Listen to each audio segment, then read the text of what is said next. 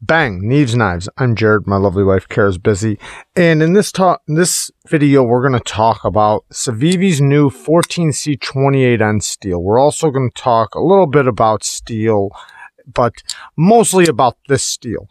Now, I just want to say right off the bat, spoiler alert, I'm very, very impressed with their 14C28N. I'm actually more impressed with their 14C28N than I have been with any other 14C28N. I just want to get that right off the bat.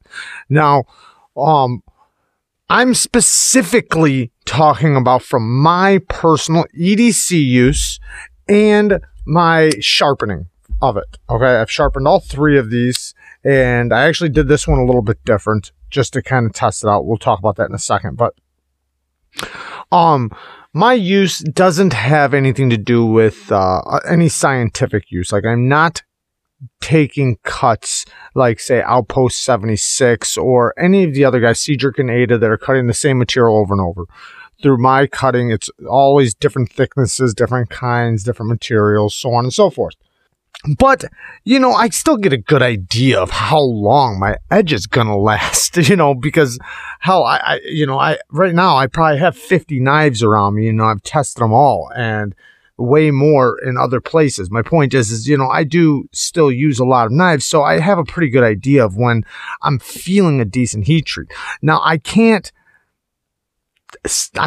like put my name on that, you know, and say that that's 100% accurate without seeing one of their tests as well. I'd love to see Outpost 76 or Cedric and Ada test their 14C28N. Hell, I will send them the knife.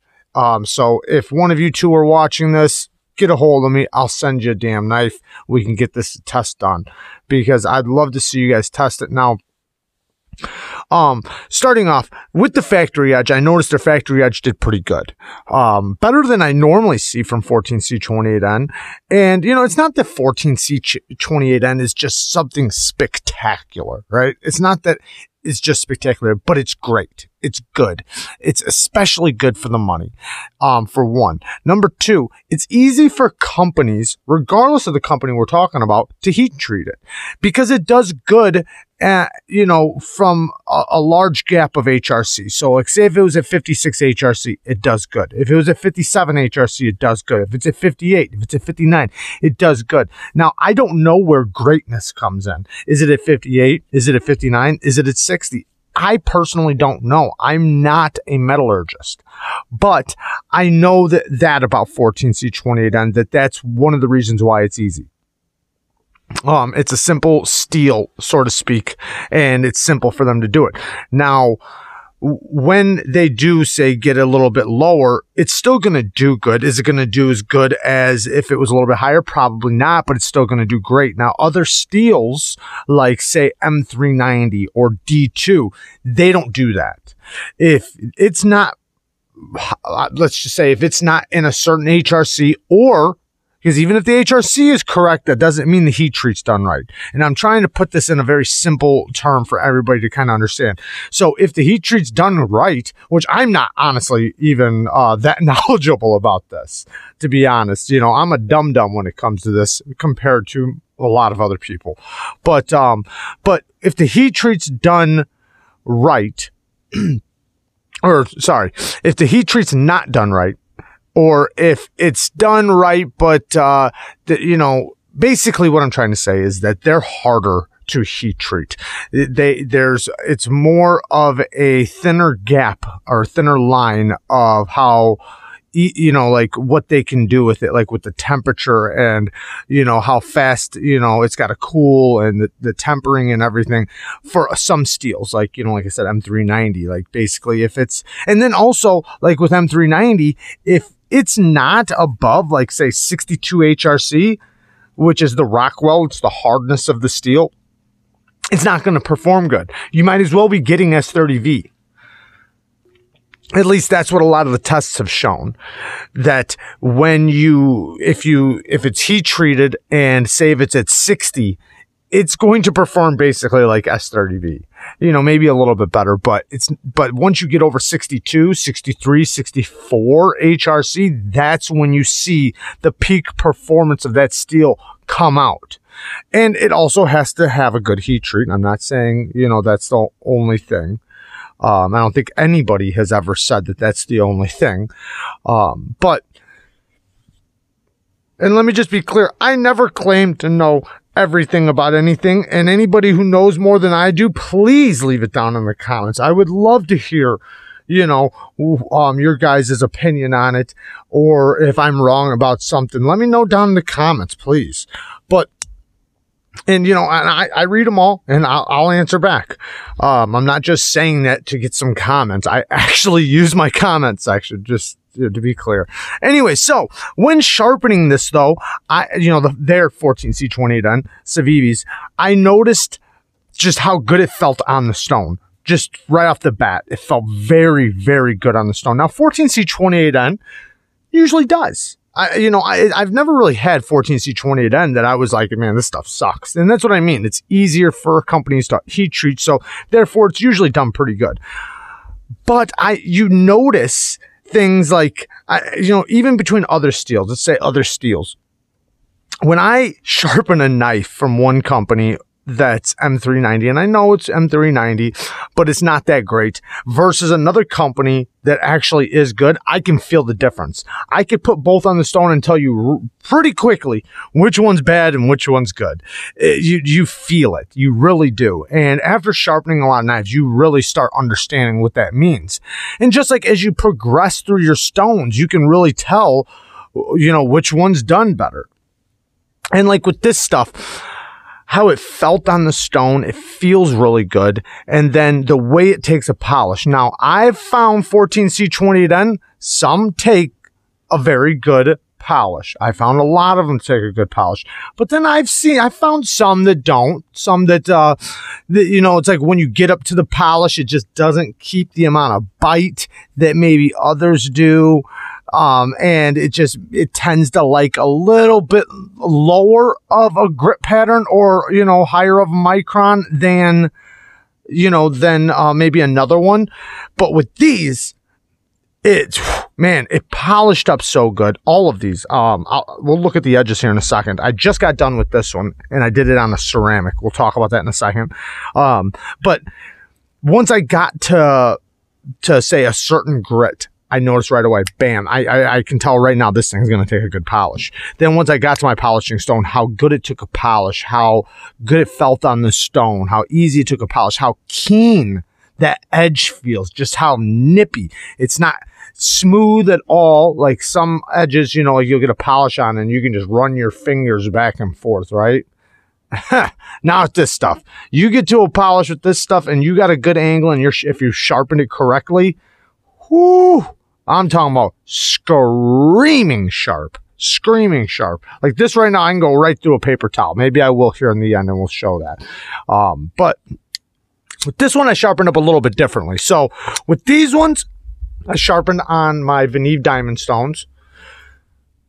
Basically a resin bonded stone with diamonds infused through and through the resin. So the more, it's all the way through, so you never knock the diamonds off like a diamond plate. A diamond plate, eventually you'll wear them out. With these, it takes a very, very long time. So that's how I did these two right here, was on those stones. And they felt great. They felt great. Now, with this one, I started with, I used just these two. So what I did was I went to 14 micron, 20/14 micron, and I went from 160 to basically 20/14 micron. Then I went to my Spyderco ceramic, which I don't pull this thing out a ton. I mean, I used to use it a lot, but lately, I've really liked the venev stone, so I haven't been really too, Anyways, my point is then I put it on this to see, okay, let's see how it does on the ceramic. Because in my opinion, with the ceramic stones, I like the ceramic stones for certain steels. But some steels just don't do that great on it, in my opinion. Will it take a polish? Yeah, it'll take a polish. Yeah, it'll look good. But if you don't hold your angle great, right? If you don't hold that angle nice and perfect, and get that angle really good so that that edge is nice and keen, because unlike, say, the venev stones that cut steel, this mostly pushes steel. Does it remove some steel? Yeah, of course, but not to the extent of those. This is mostly like massaging the steel, kind of. You know, and that, you know, I'm obviously just speaking, you know, for the most part, like obviously it still removes steel. You can see it when it runs across the stone. You can see the steel on there. But my point is that you have to hold that angle really good. And if you can do that, and if the steel is done good, you will get a very, very keen edge off of a ceramic. You absolutely can. You can also mess up your edge too, you know, with any, just like with any stone. But when I put it on there, it took a very, very good edge. Now, it's not as polished as my venev stones over there. You can probably see some grit pattern if we zoom in a little bit. You know, it's not like the most mirror. It's, you know, it's decent. But, yeah, you can see a little bit of grit pattern there, a little bit. But it's almost a full mirror. It looks good. And you can see how flat it is. It's a nice flat edge. Matches up from one side to the other. But damn it, is it sharp. It took an incredible... Now, which one... If anybody was asking out there, which one got sharper? Neither one. They're both about the same because both of these took an amazing, amazing edge. I personally like the venevs a little bit better than using the ceramic, but there's nothing wrong with the ceramic. The ceramic wears slower too. So, I'm glad where I started was at the 14 micron because I wouldn't have wanted to start lower. Now, it did polish very fast. You know, it did get to this pretty quick. Coming off of the 14 micron, it still had a scratch pattern on it. So it still has a scratch pattern. It's not quite too polished yet, or even the beginning. It's like basically the stone right before the next stone, which is going to start a polish. 1200 grit, something like that. I'm not positive what the grit is, but you know what I mean. It's like right before you get to the grit pattern of it's going to polish. Anyways, but once I hit it on the ceramic, it didn't take long at all. I was on there a couple, maybe 2 minutes per side. If that. And yeah, and then I didn't even have to, you know, I did do a couple passes removing the burb, and then I hit it on the strop. But damn it, is it sharp. So I'm very, very impressed with these steels with their 14C28N. Now, is it going to get great, better, let's say better edge retention than, say, other 14C28N? I don't know. That's why I'd love to see these other guys test it out. I don't do those testing cuts. Could I? Yeah, of course I could, but I leave it to them. They're the professionals in that, and I love their content. I'm not trying to steal their thunder or anything like that, and I would love to see them do it. I, you know, support it 100%. Like I said, I'll even throw the knife in them, you know, to them, or send the knife to them. Anyways, now, what did I say I was going to talk about? Now, do I notice a big difference between their 14C28N and, let's say, Kershaw's? Yes and no. So, yes, I do to an extent. Like, I like Kershaw's 14C28N. I think they do a hell of a job with it. And most of the time, you know, it feels really good on the stone. It gets a good polish. Sometimes, though, it doesn't do as, you know, as good. So far, like I said, I've only done these three, but these three have all felt the exact same. Now, with Kershaw's, it's kind of like that. They're usually very, very similar, but I have found a couple, and I've done probably, I don't know, 10 knives, maybe or more in Kershaw's 14C. But, I'm curious if the edge retention is going to be higher with their 14C compared to other companies now. And I'm also curious, what HRC are they bringing this to? Is it higher or, you know, than, because like we said, you know, 14C does great on a larger spectrum, you know, from a mid-range 50s to high 50s, you know, low 60s or whatever. I don't even know if anybody's ever brought 14C28N to a, you know, 61 or 62. They might not have. Now, the question is, does it get brittle? right? Is it going to get brittle now? I don't know. I haven't found it to be brittle. I use the heck out of them before my review with all of these, and I didn't notice any type of brittleness. Now, was I chopping with it? Maybe I should have chopped with it a little bit to really see, but I didn't. Now, some people are probably thinking, well, those stones, you know, yeah, you got these really expensive stones, of course. I guarantee, I don't care if you have the Work Sharp precision guided sharpener like this for 50 bucks, you're going to be able to get just as good as an edge as, maybe not just as good, but you're going to be able, yeah, you probably could, to be honest, because what's that? Diamonds and ceramics. Same thing I did with this one. So you should be able to get just as good of an edge. Now, the one problem with the Work Sharp is that they should have 1,000 grit stone or 1,200 grit stone before the ceramic, but they don't. They go from 300, 600 to the ceramic. That's their biggest problem with that system. The system is great. Can you get a polish with the ceramic? Absolutely. You just have to spend more time on it. My point is that, remember, I said I spent less than 2 minutes per side with this on the ceramic versus other steels when I did it on the Work Sharp with their ceramic. I had to spend like 10 minutes per side to get a polish, if not longer, 15 minutes per side. If I would have had 1,000, 1,200 grit stone in between the 600 and the ceramic would have went very fast. You know, that's just, you know, it's not that big of a deal. And in all honesty, the way I would use that system if I was anybody, because I know a lot of people do have this system, do your 300 grit, do your 600 grit. Get a burr on both sides off your 600 grit and use your ceramic to knock the burr off. Watch how good your edge is. Try that. I guarantee you'll love your edge. Just use the ceramic just to knock the burr off. After, you know, you've done both sides.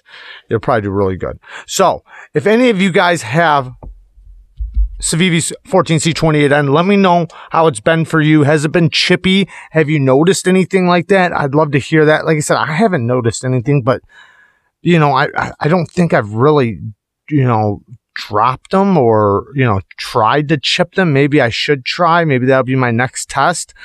But yeah, I'm impressed with it. I'm impressed with it. Now, why is 14C28? And this will be the last thing, and I'll let you guys get out of here because I know we're already at 17 minutes. Why is 14C28 on good? Why do I like it so much? It's a budget steel. Well, arguably a budget steel. I would call it a mid-grade steel. But let me put it this way. I personally like it a little bit better than even S35VN.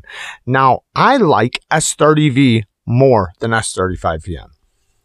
Why do I like S30V better than S35VN? Now, this is just all my own humble opinions.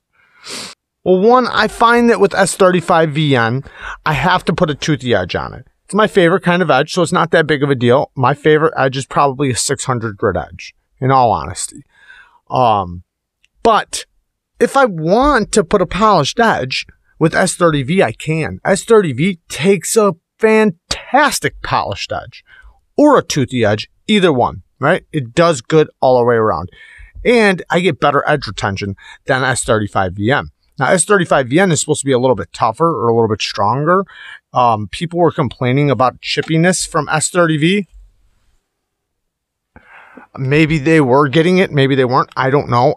You know, the only time I've ever really seen S30V get chippy was from like a burnt edge. That's it. After I sharpened it up a few times, it went away. That's my personal experience.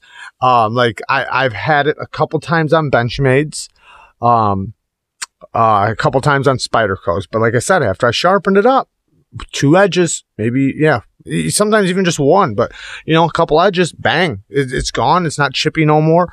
So they went to S35VN. I think that's the reason why they did it. And then S35VN doesn't have that issue as bad. Maybe it doesn't get a burnt edges quick off of off the belt grinder.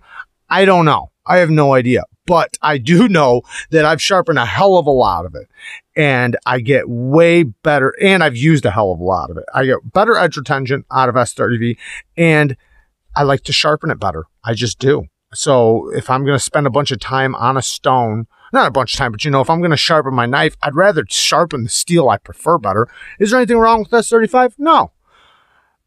But you see it on very expensive knives, right? You see it on very expensive knives. Now, how does that relate to 14C28N? I don't personally see that much better edge retention from S35 VN. Does it get better edge retention? Yeah, it obviously does. It's a little bit better steel.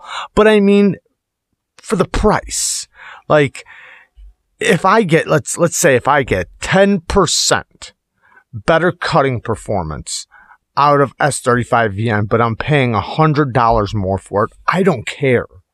Right? Give me the 10% less. I sharpen my own knives. I don't care about that. You know, I'd rather save the money. Now, don't get me wrong. I still like S35 VN. And if it's on a really nice knife that I love the profile of the grind, I think it's great, blah, blah, blah, like the Sabenza, I'm happy with it. It's just fine. I don't like that I can't put a polished edge on it. I can put, let me be clear. It'll take a polished edge just fine. It won't be that. It won't have a lot of bite. That's what I see. So it won't be as aggressive. Like it'll be slick. If you guys ever sharpen an edge and it felt slick after, that's what I see from usually from S35. Not always, but usually. So, but there's a lot of knives that I love with S35 VN. But when it comes to a lot of these user steels and, you know, a lot of these steels, I have no problem when I see 14C28N. I almost feel like I'm getting about as good as S35 VN. I'm in happiness. I mean, like I'm happy with it. It's a great performing steel. I know it's going to come with a good heat treat. I know it's going to sharpen really good. And when I see it done really good, then I'm very happy with it. And since I know it's easy for them to do, I'm usually pretty happy to see it. Now with this stuff, I'm very happy to see Civivi using it, and I'm very happy seeing how they're doing it. I would love to know their HRC, what they're taking it to, and I would love to know if the edge retention's any better. This video's going on long enough. I'm sorry for the rant. I love you guys. Peace.